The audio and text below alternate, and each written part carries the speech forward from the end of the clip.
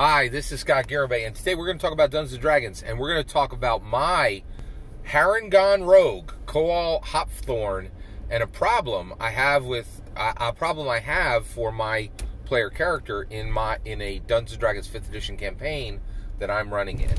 Now, in order to understand what I'm talking about today, you really need to understand the Fallen Greenwald Camelot campaign being run by my dedicated dungeon master. If you don't know what that is, this video is part of a playlist, and you can watch it in the order of the playlist, and you'll have full context for it. All right, let's go. So, a little bit more setup. Sorry, thanks for your patience. I'm about to drag my own personal dungeon master for something I don't like in his campaign. Now, I want to be super clear.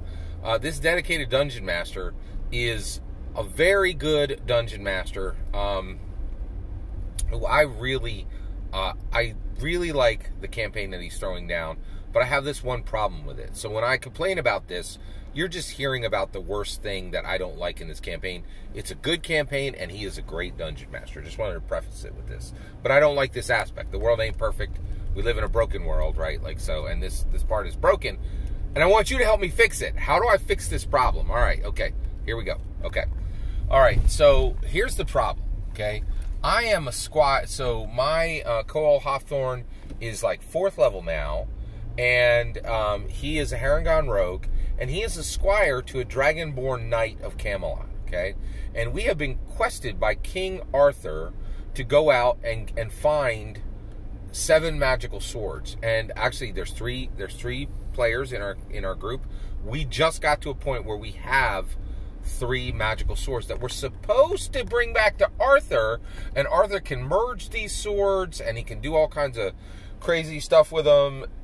And these swords are like prophesied to be capable of killing him and taking him off the throne, and his enemies are searching for these swords, right?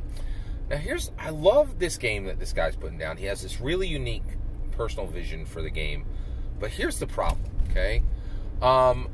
Whenever we get in deep and we roll, so whenever it really starts breaking down, right, and we get into trouble, I never have any worry that my player character is going to die in this Dungeon Master's game. And the reason why is this Dungeon Master does a thing that I really dislike, and I want your help fixing this. How do I fix this problem? So what he does is he crafts these incredibly ornate, he loves building characters. He builds them on D&D Beyond. And I'm going to say flat out, this Dungeon Master is better at the combat mechanics of the game than I am. He's brilliant, right? And actually, but he's even at that, he's not the most brilliant combat mechanic at my table. I got a power gamer on there, man. This dude, like, he builds crazy builds that are very difficult to drop, right? So this dedicated dungeon master is only the 2nd most skilled combat mechanic within our game, right? But here's what he does. So what he does is he always crafts 1 or 2.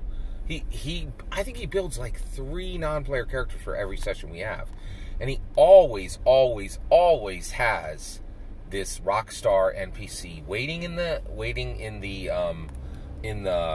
wings. Where if like we got into this fight with a guild, right, and there were like 50 guards and like maybe 5 henchmen who were like 8th level, and and we got into this situation where we were getting wrecked and really getting harmed, right? And this has happened multiple times in his game where I never worry that my character's going to die. I go into death saves, right? And what's going to happen is one of the Dungeon Master's very well crafted non-player characters will swoop in, and he'll use these incredibly ornate combat maneuvers using feats in sequence to do literally 100 damage, 100 damage in a single turn, and then we will be saved as the player characters, right? And I think the Dungeon Master is like expecting us to go, ooh, what a well-crafted non-player character who just saved us. And thank you so much that he saved us. I'm so glad he saved us, right? And I ain't hearing it. I am not having it. I do not like being a dirt farmer in this game. I don't like being a squire. I'd much rather be a knight at the table, right? And frankly, I do not. And like the Dungeon Master is expecting us to be like, wow, you've done such a great job. Crafting this non-player character could do so much damage, is so much more powerful than my player character. And I think the Dungeon Master thinks I'm going to take notes and like build my character better. I'm just torqued, right? I'm sick of being a dirt farmer in this game, and I need to fix this, right? And the way I've been trying to fix it is not healthy, right? One of the things I've been doing is like the Dungeon Master will be like, here's these allies who are going to help you. And I'm like, y'alls can go die in a fire. I do not want any of you near any of us. And I do not want any help in any of these combats, because the reality is this Rockstar NPC is going to save the day and like, just kind of like carry us through the threshold. And I'm like, I don't like this. I want to be the hero in this game, right? And I can't get this Dungeon Master there. So one of the reasons why I'm doing this video is this Dungeon Master is oblivious to this channel. He doesn't listen to it, right? Also, I did preface it at the beginning. He's a great Dungeon Master. It's just one thing that I don't like about his game. And I'm sure that my players have things they don't like about my game. You know what I mean? But I'm more fortunate than this player. I have the world. And I have like 1,800 people who can answer my question and give me a route to how do I get this Dungeon Master to stop doing this, right? And to make my player character the hero of the game.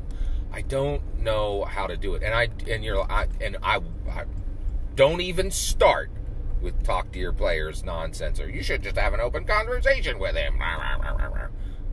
Stop that noise, right? The reason why I don't have an open conversation with him is I don't want to say this part of your game sucks and I really want this to be different, and could you stop making your non-player characters more important than our player characters as the heroes? Because I think that's insulting, right? Like, it's like any Dungeon Master he's read the Dungeon Master guide. I don't know why, he skips this part and thinks that we're going to be impressed with him crafting powerful NPCs who we should, consider mentors in how a character is built, or, and so that's the issue, is like, how do I, and one way that I've been doing it is like making sure that I get every freaking NPC off the board who's trying to help us, right? And this doesn't always work because my power gamer and my role player, they're like, oh yeah, we're going to need help. And they don't have as much problem with this as I do, but I'm sick of being a dirt farmer in a D&D 5e game that I'm playing in. I want my player character to be the hero of the game. And guess what? I'm not wrong. Read the DMG. It will say the player characters are the focus. This should not, I know I'm right. This is wrong what this Dungeon Master is doing. So how do I get, and do not say have an open conversation with him. It's stupid. It doesn't work. It will be insulting to him.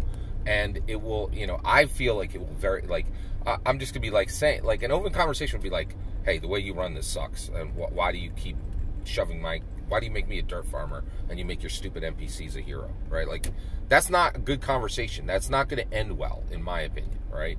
And so, is there another way to get there? Is there a graceful, gracious way to get what I want in the game? I'd love to hear your thoughts. Let me know in the comments below. Please consider liking and subscribing, and have a wonderful millennium.